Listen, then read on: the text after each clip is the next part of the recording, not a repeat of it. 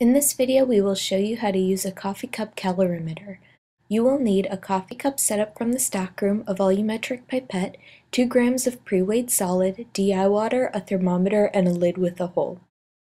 Use your volumetric pipette to pull up 20 milliliters of DI water into the pipette. Remember to use proper techniques and fill only to the line. Transfer the water directly to your coffee cup calorimeter. While you are doing this, your partner can pre-weigh 2 grams of the solid into a weigh boat.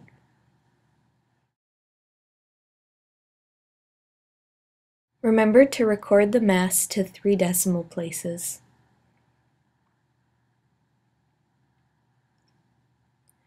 Once you have added the water to your coffee cup, you will want to put the lid on the coffee cup and measure the temperature of the water with your digital thermometer.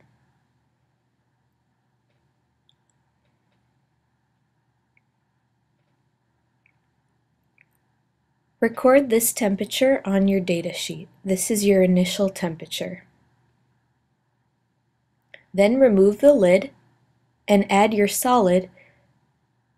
Here we're using ammonium chloride to the coffee cup calorimeter, making sure you get as much of the solid as possible from your weigh boat. Use your thermometer to stir the solid into the water and make sure the lid is on the system. Leave the thermometer in your coffee cup until the temperature doesn't change for several seconds. You may notice that after you reach a constant temperature, the temperature will start increasing.